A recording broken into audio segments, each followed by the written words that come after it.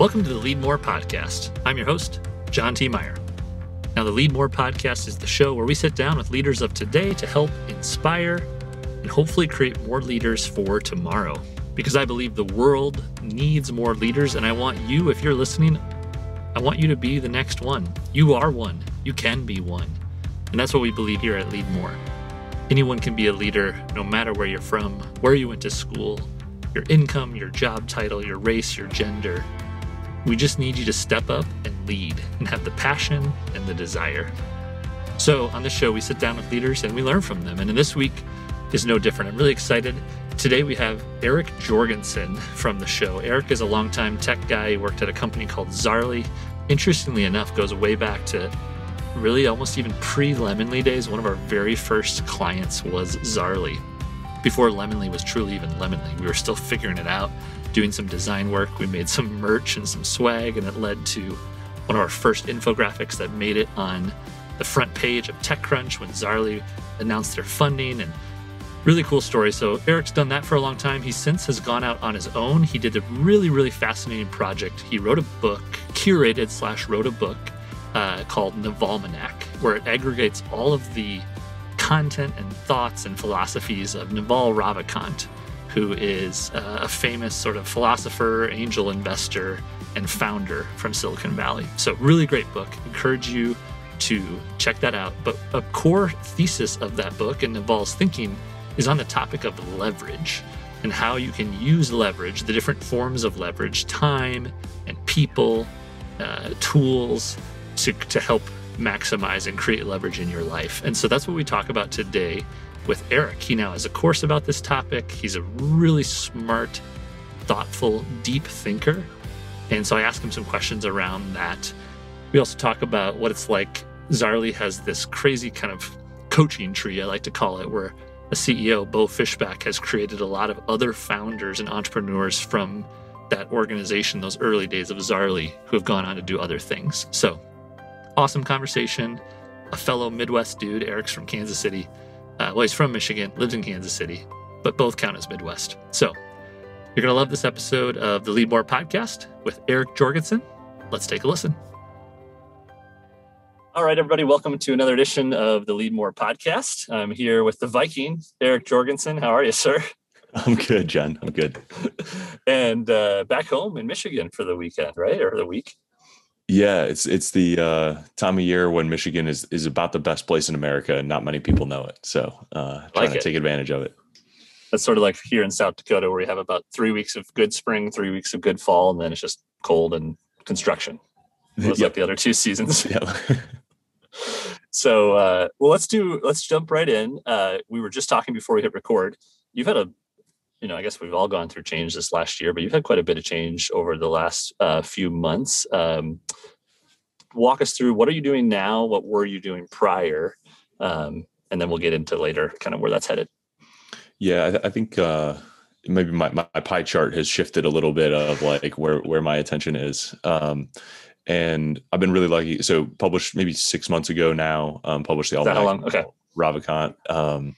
And that has kind of led in a really interesting direction where I'm starting to have more and more conversations about that book and about the questions that people have left after that book. And so I've started kind of creating more, actually working on launched now, a course about leverage, which is like a concept from this book. And I became W2-less. So I have more time to focus on that. I'm like nothing to announce yet, but like chipping away on another book, cool. And just getting to focus on a lot of side projects, and it's a good time. It's an exciting place to be. So before you got, I've never heard it that way, W2 list, a decade at a startup. Was it probably a decade, right? You were there a long time. Yeah. Just over 10 years as Zarly. It was recently acquired, and it was a good time to just kind of sidle out the side door for me. Explore something new. So on the topic of leadership, we'll talk briefly about Zarly, just because we were, Lemonly has a little bit of intersection with the early days of Zarly, one of our very first clients making a t-shirt of stickers of all things. It's a great t-shirt. I still have it. That's great. It's iconic. Z Money. What did you learn about leadership? I've heard so many. I know a lot of folks who worked at Zarley, and I've never heard anything but great things about Bo Fishback as an incredible leader. So you were right out of college, young guy. Like, what did you learn about leadership while working at Zarley? Yeah, I really have always admired Bo and think that he is such a uniquely kind of like kind and brilliant guy. I think he's really understanding and really trusting of people. And that is pretty unfailing. And it's to an extreme degree that like, until you have kind of seen it happen, it's hard to believe that people are that trusting, Sure. and that like, that generous. And so I just feel Cool. kind of super lucky to have spent some time together and to see that and hopefully learn from that example. Yeah. Well, we were saying, I use the phrase like the coaching tree, kind of like in NFL, right? Like the coaching tree from Bo and the folks at Zarley. It's going to be really fun. It already is fascinating, but it's going to be interesting to see where all those folks go and things they go do. Yeah. And he attracted incredible talent, that's kind of now all over the country and all over the, the valley, the digital cloud valley now. And it'll be, it's been an exciting 10 years already to see where some of those folks have gone and where they'll continue to go. And were you, I remember because of Bo, like Zarley always had a little bit of KC DNA because of the Kauffman Foundation. Were you always, or you did the Valley, or you been remote sort of by choice, or how'd you end up in KC? I was actually going to move to Kansas City for the Kauffman Foundation. So Bo was going to hire me there as like an intern. And then I was literally my first day of work. I was sitting there filling out paperwork and he's like, so I'm going to leave this place and like go start a company. Do you want to come with me or do you want to stay here? And I was like, I just want to work for you. Like wherever you're going, I'm in. And so I just never even finished filling out the paperwork at Kauffman and just started kind of working for Zarley. So early Zarley, I spent maybe 6 months in Kansas City. And then when we raised money, moved out to Sanford, or raised a round from Kleiner, moved out to San Francisco for a few years.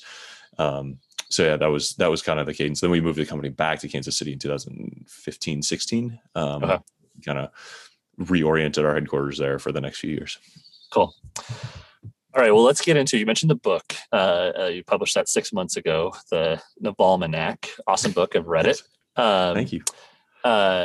Tell me, it seemed like, just, this is outwardly, so I might be wrong, but like following you on Twitter, it was a project that you seemed to be working on for a long time. Like it was just kind of, and I think that's pretty natural for books, but like talk about the kernel of the idea versus like where you ended up. Was that where you thought you would be, or did it evolve? Or it evolved immediately, like a chia pet. I just had this like kernel of an idea that I tweeted. It was just like this podcast that Naval had done with Shane Parrish had just come out on the Knowledge Project. It was an amazing podcast. I had listened to it a few times and I was just kind of lamenting the fact that so much like timeless wisdom was kind of in this format that's not indexable, searchable, not particularly timeless, like it gets buried. And in thinking about that, I thought the same thing applied to everything that Naval had shared on Twitter that I've been following for 10 years.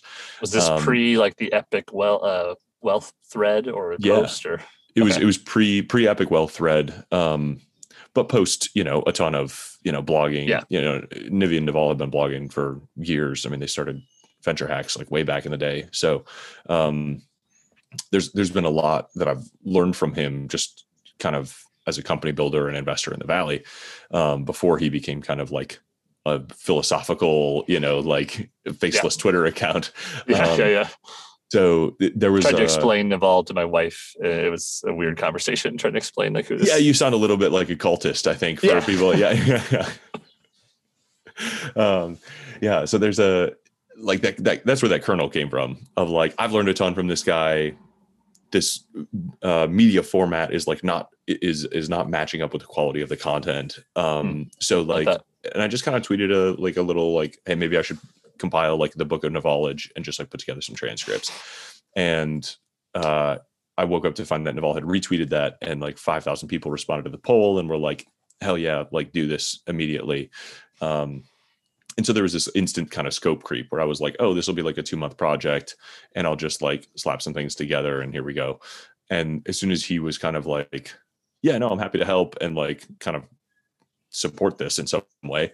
I was like, oh, okay, then like we're going to do this thing right. And I immediately went into like poor Charlie's Almanac mode and gathered like everything I could ever find that he ever wrote, and like laid it all out. It was like well over 1 million words of source material, or 10 years and 20,000 tweets, and just like a massive sort of thing that I tried to organize and compile and categorize and like turn into this tome. And the first versions, like my poor alpha readers were just like, they just got like this fat stack of paper and a red pen. And most of them were like, this is a lot. I was like, yep.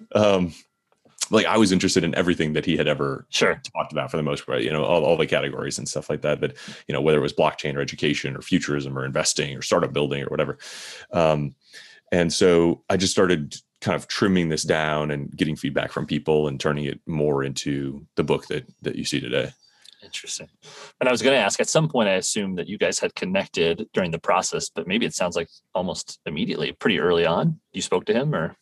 Yeah. I mean, we did all of this through email. Like we never spoke live. It was just kind of email and DMs, and he was responsive and easygoing, and but he did not edit every word, and he was just like, yeah, dude, like just make something good. I was like, okay, no pressure. Here we go. I've never written a book, but part of me, like the gut reaction is like, oh, these aren't your work. Like you're just compiling, you're organizing, you're editing. Like this should be fairly easy, but it almost sounds harder because you have to take someone else's ideas and try to do them justice and connect the dots and talk about that. Yeah. It's a little more like doing a giant conceptual jigsaw puzzle than it is, painting a painting. And so it was just a different kind of challenge.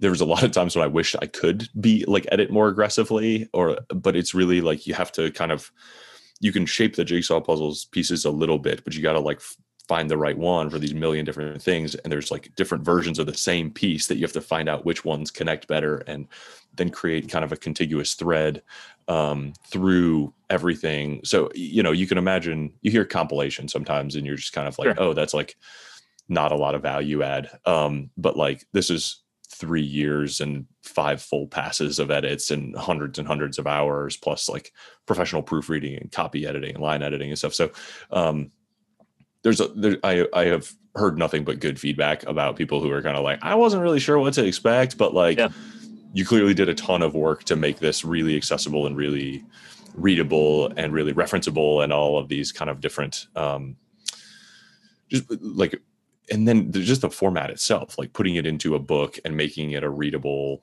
shareable, like package that people kind of know what to do with, makes it so much more accessible and so much more timeless for people. And I've kind of been amazed by that transformation as well. Well, and I think of these million words were said at different times, at different places, and different years. And so like he never intended these to all be, compiled into a book. So it's got to be. And there's just conflicting ideas and like different timelines and explanations of things in different places. And I mean, it's a ton of work. It was a lot of work, and it's gratifying to see it done. And it was so much harder than I thought it was going to be when I started out. Even once it grew in scope, I was kind of like, oh, this will be, maybe 6 months. And it was 3 years of solid like nights and weekends, and then the investment to make like a professionalized version of this that I used Scribe for, which was an amazing partner. Yeah, and I believe you self-published, right? Or is that with Scribe then? Yeah, it's kind of an interesting, I don't even know what the right term, they're like a professional self-publisher. So like as an author, you retain your copyright, but you get access to the talents of like a professional cover designer and page layout and proofreading and kind of structural editing. So there's all kinds of different offerings that they have, but basically like you can show up with like a very polished Google Doc, and they will kind of take it from there and help you turn it into a really cool, like professional book. But without kind of the like weird draconian contract of like a normal publisher. And they don't have the distribution, punch that like Random House does or whatever, but that is just a different agreement. Well, and we'll get to leverage next, but that's how you then, of course, use the internet to get that distribution, right? I mean, you can bring that to the table. So talk about, we'll get to this concept of leverage and kind of how you've extracted this theme from that book, but I'm just curious, what's the what's maybe the most interesting story that's happened since you published the book? Because I'm sure there's been some incredible ones in conversations and DMs. Yeah, I mean, the most rewarding is just the whole category of people who have a life-changing, like, either insight or inspiration as a result of it, or people who say that it changed how they approach their career or their trajectory or their mindset. And it's really like, 100 individual emails about like people who went out of their way enough to feel compelled to say something, is really like, those are super rewarding. So yeah, fair amount of DMs and emails from people that are just like, I totally like blew my little brother's mind, and it totally changed how he's going to approach his whole life, because he's 20 and trying to figure out like where to focus his career and energy. And like, I remember some of those, the Quake books or whatever they're called, when you're encountering some of these ideas for the first time, and like the articulation and impact of those is like just such higher magnitude, because you've never heard some of these things before, and you're sure. like, oh, that's how that works. Holy shit. And those are just like, I know how that feels, and it feels really rewarding and fun to kind of like know that you're creating some of those for other people. Well, that's such a justification for what you did to get it, like when you talked about putting it in that a better medium to sort of archive and live. Because if you sent that 20-something kid like 100 links of podcasts and articles and tweets from him, would he go through it? Would it make sense? Would it have the same impact? No way. So yeah, it is very and it's interesting that like podcasts and Twitter is still such a subculture, right? Like they're hugely popular and they're way bigger than they used to be. But if you try to send somebody who's not a Twitter person or not a podcast person, like those resources, like they don't even know what to do with them or where to start.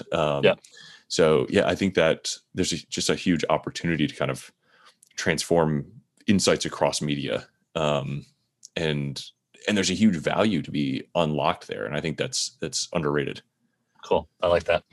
So why leadership? Why the Leadmore podcast? I want to ask you, I don't know if this is intentional or not, or like if it was a passion project, but now, they say if you're building a brand or being a creator, how do you become the blank blank guy or the blank blank girl, right? And to me, you are now like the leverage guy in my head. And whether you wanted to or not, talk to me about sort of how this one particular theme has evolved from writing that book and talking about leverage.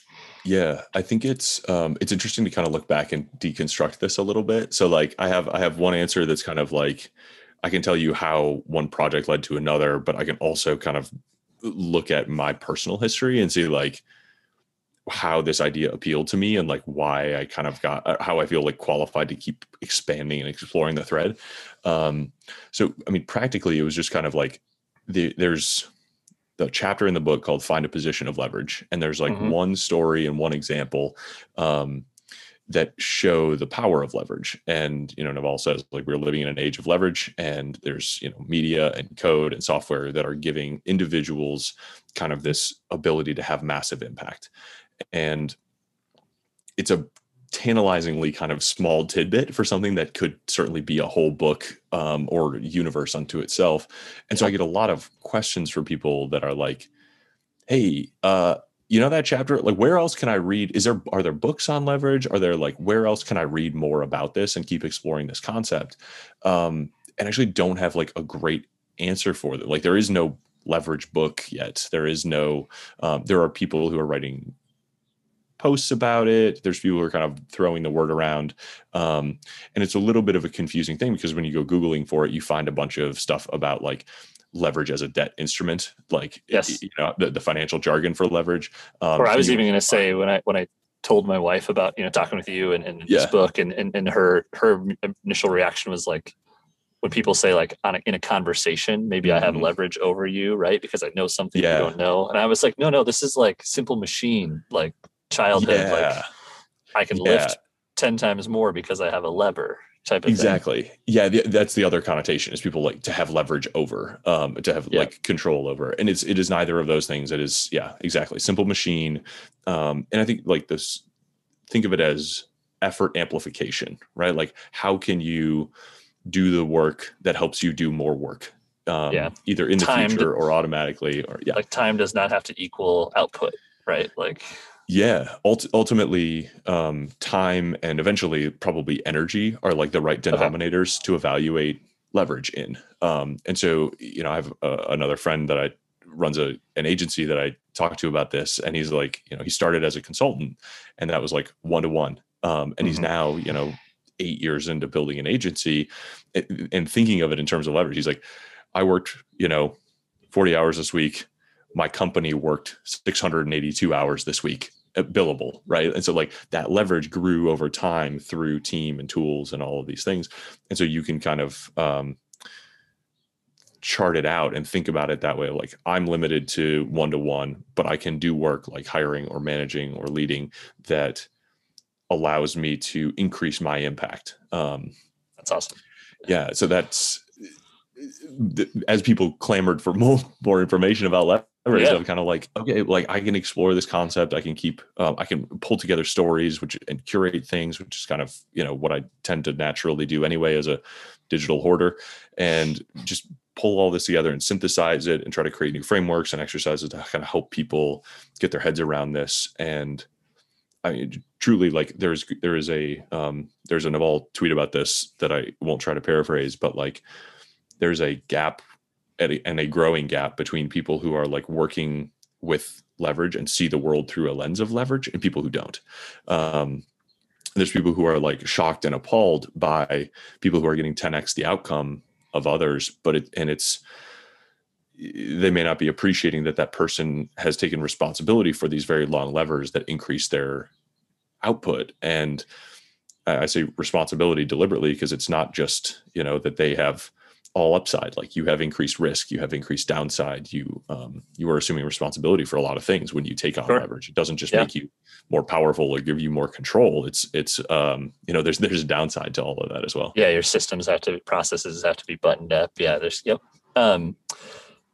So when you say that people are clamoring for more, for you, that meant a newsletter, certainly tweets, now a course. And this is sort of how I think of you now as like the leverage guy. I'm sure people are saying like, how can I do this? Or asking you about that. I'm sure people want you to consult, and you're trying to think, oh, this is the anti-leverage, right? Yes. It is on brand for me to politely decline consulting requests. It's very, I like to think of like, if you want the information, buy the book. If you want the outcome, buy a course. Because the courses are really, a good course is designed to help you close that gap between information and application, to actually like make the changes in your life that you desire.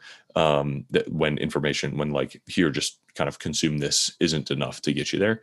And sometimes it is, and sometimes it's not. And it just depends on like where you are and what else you have going on, and how likely you are to kind of go all in on one idea at one time, and how much of a, self-guided person you are, and what your habits and structures are already.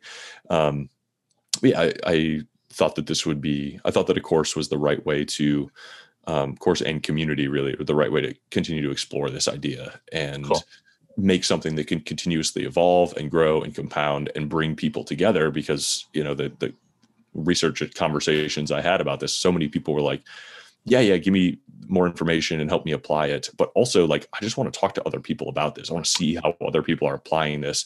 So like case studies and community and all of that stuff is really important. And it's frustrating to like have this mindset that you think is really important and no one around you gets it. And you're like, I just want to learn more about this. I want to like see somebody nod and smile when I talk about leverage instead of give me a blank look. Yeah.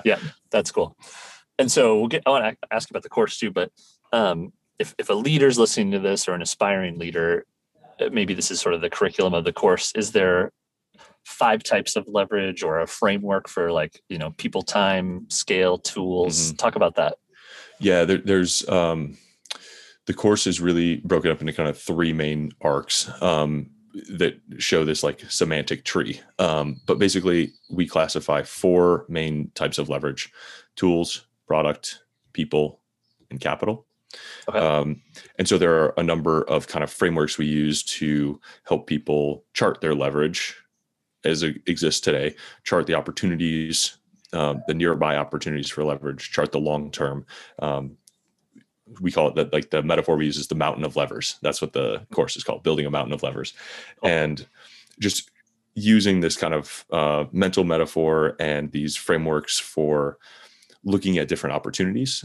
People tend to be really strong in one or two of those kind of four types. They're either prone to like shiny object tool syndrome, or they're really confident people person and manager and leader. And so that's like almost a personality. You can almost kind of identify who would be good at which one.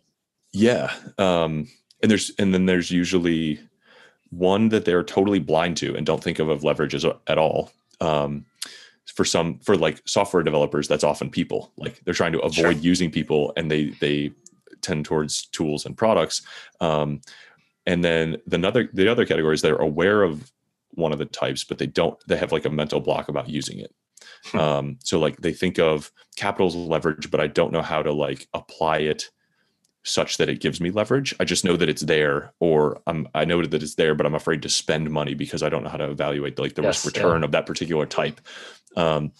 So it's very interesting to talk to like a wide range of different people and see kind of how it all breaks down, and then see them learn from each other. Right. So like the software developer has this amazing, like automation system for his publishing routine, but not sure how to like use some of the people and task-based labor that somebody else has set up as their like personal kind of meal system. And it's just really cool to see where people optimize. It's like your agency friend, or say me at Lemonly, right? We're a team of 17 people. Am I then deploying capital leverage or people leverage, or are those like I'm paying people to do the work? Is that considered people? I'd consider that people. Yeah. Okay. Like there's a little bit of a capital cycle where like you can employ people. Money. Yeah, you employ different types of leverage, and those types of leverage have different kind of margins, and then you reinvest the earnings from that leverage application into longer levers or more levers, or different types of levers. And so over time, you're kind of building up. And one of the things we do in the course is help people start with really small, manageable things. So in the people kind of type, it can be really intimidating to say like, yeah, go hire somebody. And you're like, oh my God, now I got to manage payroll. Now I got to manage like health insurance. I don't know how to do any of this. Also the cost is huge, and I don't know if I'm going to, recoup on that. And so we say like, okay, start with, really individual managed like task-based labor. Like go to fiverr.com and hire somebody to do a thing that is really well defined, and your downside's limited to $20 and 20 minutes. Yeah. Like, that's people leverage, but it's tiny manageable bites. And then you kind of go up from, okay, maybe now hire a VA, now maybe hire a part-time kind of person. Now you're looking at your first kind of full-time employee. And so like just figuring out how to make those manageable bites and what the ladder looks like for each of those types and when to kind of take the next step on each one. Yeah, I love that. And so if somebody were listening to this and wanting to kind of dip their toe of those four categories, is there one to start with, or do they first take inventory of maybe what's at their disposal? Yeah, I think the first step's in inventory. So, I mean, it's super simple. Just, 3 lines down the middle, chart out the 4 and start making a list. See where you're at, see where you're strong, see where you're weak. And then, try to take like the smallest next step that you can, probably at your weakest point. Because you're probably already going to work on your next strongest point. So like, look for your bottleneck, I guess, or your biggest opportunity, and figure out a way to kind of leverage that. And these are, frameworks that we have in detail in the course, but like, if you want to just try it for yourself and see like where you can get, that's a good way to start.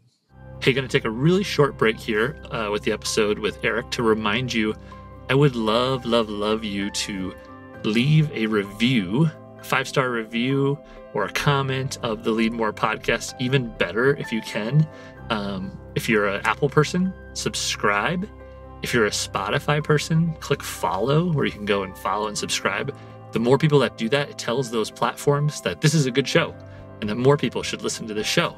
And that helps us out a lot. Then more people can discover it, and we can do more great episodes. So just wanted to quickly remind you of that. Thank you so much, of course, for listening. Back to the show. I think it's very like sort of right in front of us and obvious, but also like what you're talking about is pretty like high level concept to really think of it holistically, philosophically, but then to apply it in day-to-day life. Yeah. It's interesting to see. I'm very interested to like, I wish I could get a snapshot of 5 years and see where people who consistently practice this are going to end up, because it's a little, it's almost like that old E-Myth Revisited thing. Like, are you working in the business or on the business? Like, Yeah. are you going to spend your whole life just kind of working in a linear relationship, or are you going to learn to look down from above and learn to work on doing the work that gets more work done, and increasing your capacity over time, so that in 5 years or 10 years, the same incremental hour of effort is amplified by, an agency of 20 or an audience of 100,000 or a much larger capital base. And I think, even in the course you mentioned, like, hey, you want to make $50,000 a year. Once you have $1 million, you can, right? Like, interest or investing, or that's it gives a mindset of appreciation for your future self, and learning. This is the same. I think the reason I took to this so quickly in part is because I worked really hard to hammer compounding into my head. And so I think, I've been a big like Buffett and Munger fan for a long time, and like read all the stuff and go to the meetings. And I think, Warren Buffett is Warren Buffett because he very, very early on understood compounding. And that was like the idea that dominated his life. And every time he made a decision about like whether to buy a $1 ice cream cone in 1950, he did the math and compounded forward. And he was like, wait, that's a $50,000 ice cream cone by the time I'm 85. And do I really want that ice cream cone, or do I want to just put that money into, See's candies? I've used the one, I think you tweeted it, honestly, like $1,000 before you're 30 spent is a month of retirement at the end of your life. I think you tweeted that, maybe. Yeah. I forget the napkin math between those two things, but it's one of those, and compounding is similar to leverage in that it's very mathematically sound, but counterintuitive. And it doesn't come with, we are not good at extrapolating that math mentally. Like when you sit down with a compounding table and you double an amount every 7 years for however long you have to double it, you're like, holy shit, that's a lot of money. And I think the same mental exercise applies when you're thinking about leverage. When you think about like, well, what will you get if you write, one blog post every week for the next 2 years? Oh, I'll have a mailing list of maybe 40,000. Then what does that do? Like the ability to look at the long-term outcome of your work over and over and over again, and be really disciplined about being sure that you are only doing work that compounds, and doing work that does more work in the future. Yeah. The last thing I'll say on that, you kind of set me back, Eric, when you said this gap of like who's using leverage and who's not. And I know that right now we're really talking about like an entrepreneur or a business owner, someone scale. But like one thing I wanted to ask you is like, this gap can even be in the personal side. You might just be buying back time or spending more time with your children or your spouse, your friends.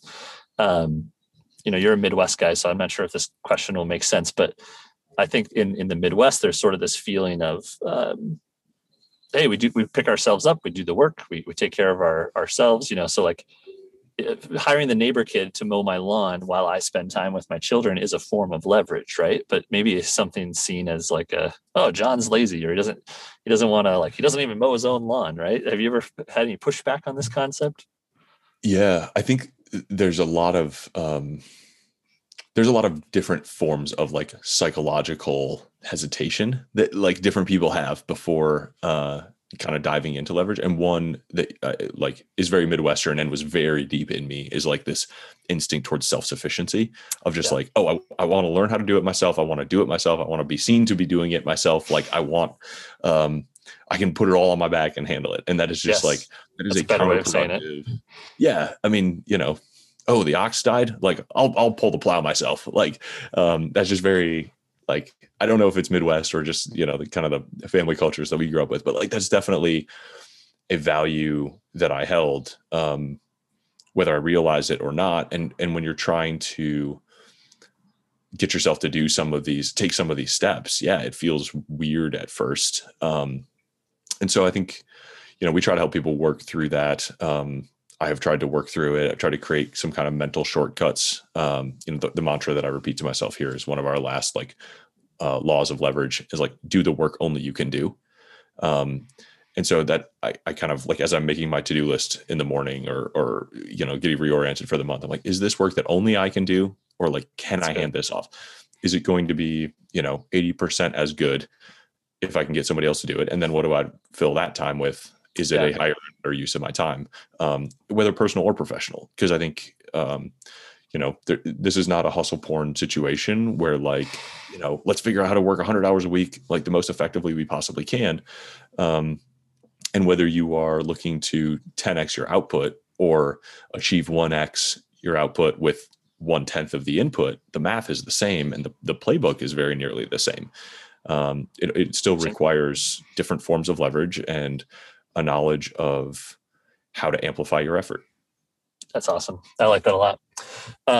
Two more, and then we'll get to some rapid fire at the end. I wanted to ask briefly about the course because you built this course, I think just launched recently, but you also have this little side project where you're course correctly, right? Is that what it's called? Yeah.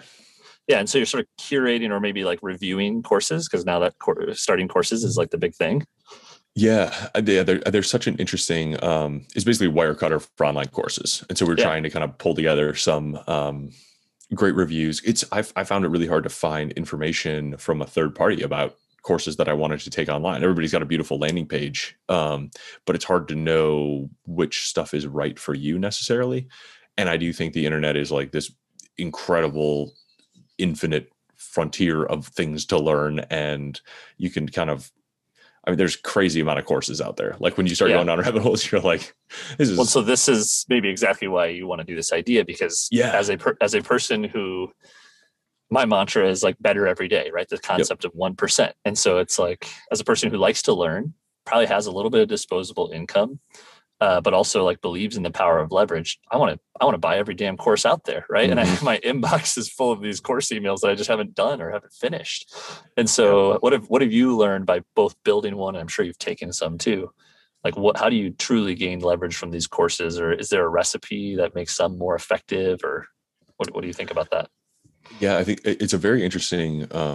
It's an interesting space because it's still evolving really quickly. And so we have these kind of like super premium, like cohort based, very live, very involved, very intensive stuff like On Deck and David Perel's course. I mean, they're thousands of dollars and they're very well, they're community driven and there's like whole staffs associated with it and mentors and all kinds of stuff. And if that is your like number one priority in life, I think those are like amazing. You're approaching that as a like, I am at an inflection point and I really want to like become the kind of person that this course is going to make me become. Yeah. But there are huge commitments and they're synchronous. And so there's some challenges around that. I mean, that price point is not accessible to a lot of people. And then the total other end of the pendulum, you have these like $10 to $20 like pre-recorded video things that are like, here's how to do a thing that you might want to know how to do. And both of them are huge industries and growing. And then everything in the middle, which is kind of where we are. And what I tried to do with this course, after having learned what I can learn from both of those, is to create a really scalable, accessible, evergreen set of material that is useful for anybody on the planet.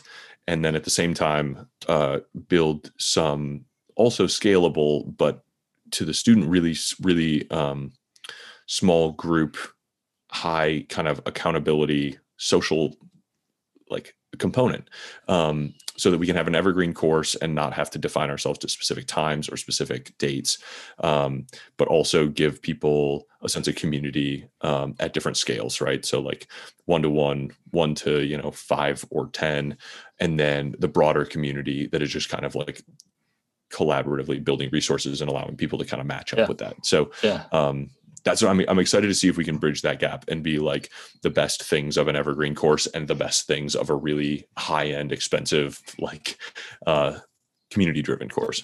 Yeah, that's cool. I like that. And you're right. It's so rapidly changing. And that's another one, like in 5 years, I'm curious what that'll look like, right? There's the education, traditional education is dying. Like, don't go to school, but like, can we just do On Deck? I don't know if they're like, where's the middle ground there, right? Like, yeah, I believe so much in the power of education, and it's so exciting to see like a quickly evolving horde of entrepreneurs and teachers and innovators kind of like going after that space and new platforms and stuff like that. Yeah. So, Cool. it's a fun place to be working and a cool thing to watch.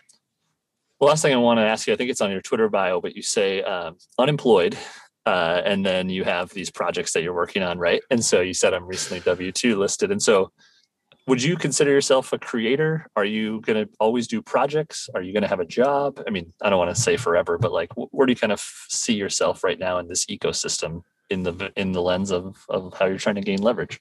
Yeah, I'm not even, creator seems to be like kind of a new label, but I'm not sure who it applies to yet. Like, I don't know, I just like doing projects. And I've got like a decent dose of like career ADD. So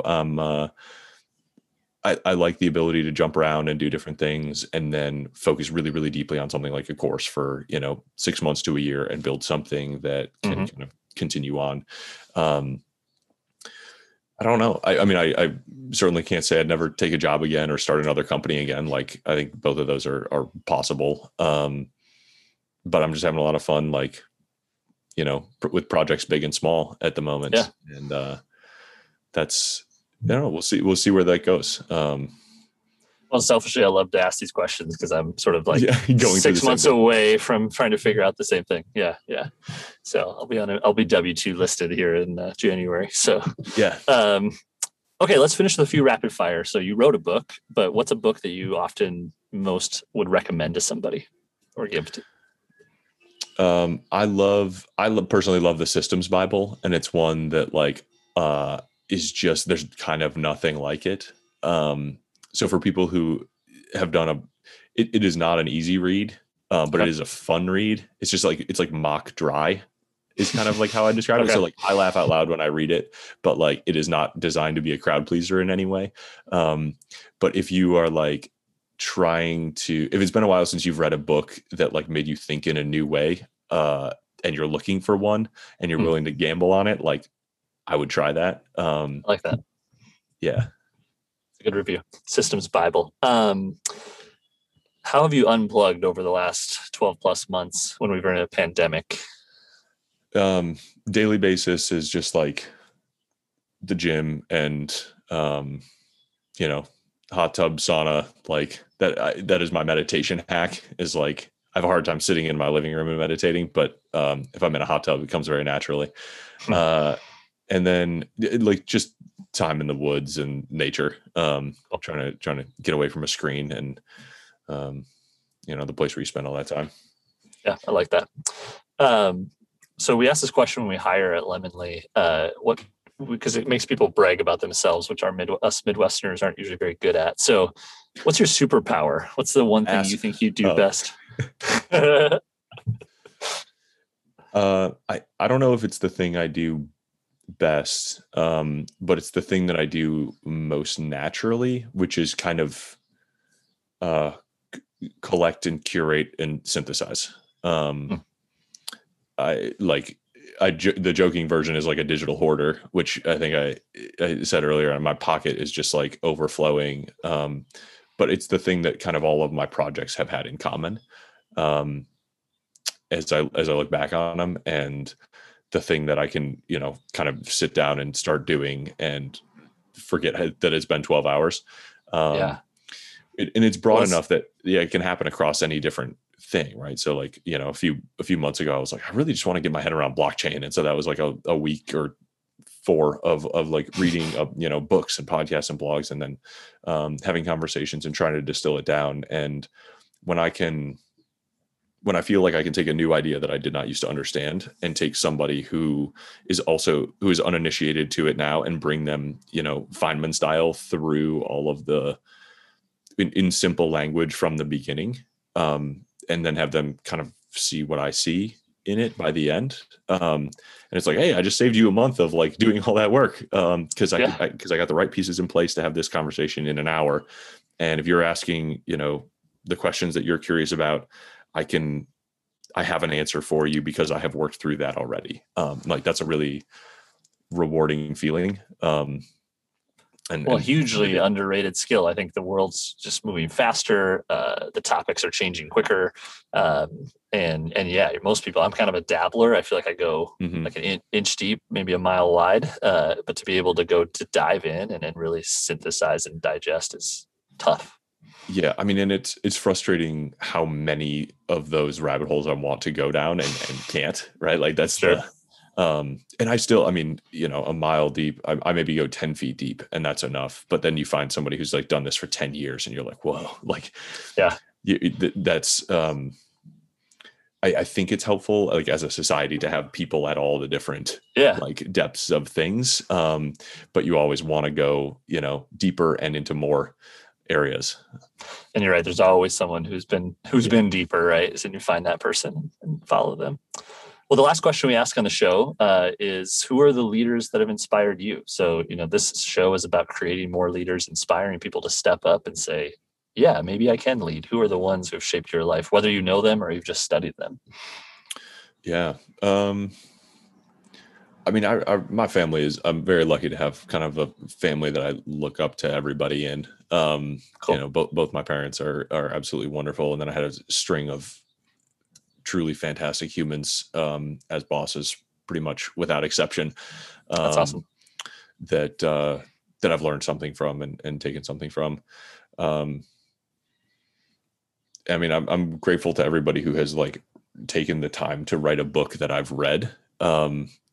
And I think that's an underrated source of just like, long dead people who took the time to write their stuff down, so that people in the future could get their head around their experience and their beliefs and their understandings. And I think that, the more eyes you try to see through, the more people you understand, and the more people you can find empathy for, the more of the world you understand. And we are all better for taking the time to do that every once in a while.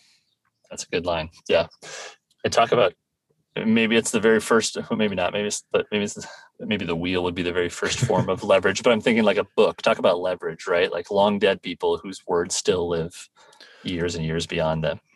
Yeah, that's product leverage in a nutshell. Product is a little bit of a confusing term because people think of it like a software product, but Sure. it is a product of you. It's a product of your mind. It's preserving a piece of your experience or expertise or knowledge or a rule set that you follow. So a software program is a product of your mind that encodes rules and instructions.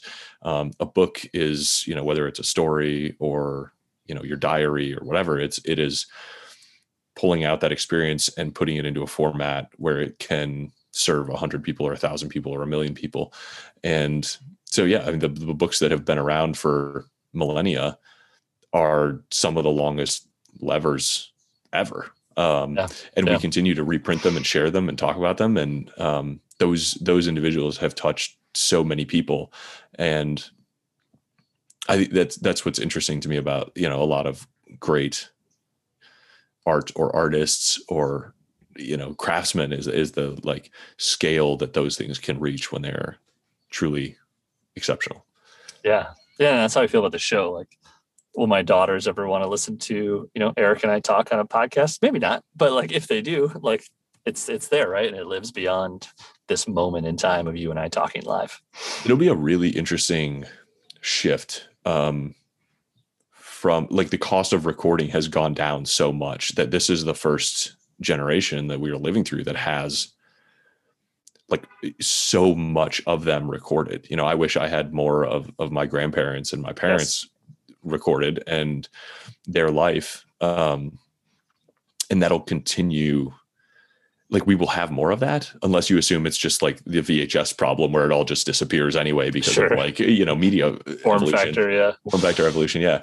So it'd be interesting to see kind of what happens there. Like we'll be so much better documented. But also there'll be this ocean of stuff like, will the signal just be lost in the noise? Or will it matter a lot to kind of a handful of people? We'll see. But I think anybody, anybody recording anything and throwing into that ocean is like adding to the, it is like throwing a hat into the ring of meritocracy, and like they're getting better and they're adding to it. And, this like Wait, but why calls it like the human colossus, is just like the recording ability and the low cost of creating products, is a huge piece of that, and is going to, like, we're just starting to see like what kind of impact that's going to have on the inflection point of like growth going forward. Yeah, I like that. That's a good spot to end. Well, thank you. This was great. I hope that somebody, listens to this and maybe does a little pause or a little thinks about their life in a sort of quarter turn of how they can think about leverage and approaching their leadership style. Eric, how can folks, if they want to, learn more about this or wrap their head around this topic, how can they get in touch or follow you? Yeah, I'm on Twitter way too much. Just my first and last name. My personal site is ejorgenson.com. And you click on leverage there and they'll have a ton of blog posts and stuff to keep reading. I'm easy to email or DM or whatever, and love to talk about this. I think there's a lot more to explore about how to help your team or your company kind of become more leveraged. A leveraged company is made of leveraged teams, is made of leveraged people. And so there's just a lot to explore there. And I think leadership is inherently high leverage. And when it's done well, and when that example is set for others, you can see some really tremendous outcomes in all kinds of industries, and just kind of a change of mindset and priority. Yeah, that's fantastic. I love that. Great place to end. Eric, thanks for the time today. Thanks, John. Take care. All right, that was our episode with Eric Jorgenson. I hope you enjoyed it. Some really great dialogue, some awesome topics, and hopefully something in there that you can take and use as a leader, aspiring leader. Apply some leverage in your life and see what happens. All right, that's it for this week's episode. Reminder, we drop new episodes every Thursday wherever you subscribe to podcasts. Subscribe on iTunes, follow on Spotify, and look out for the next episode of Leadmore every Thursday. Thanks so much. Take care and be well.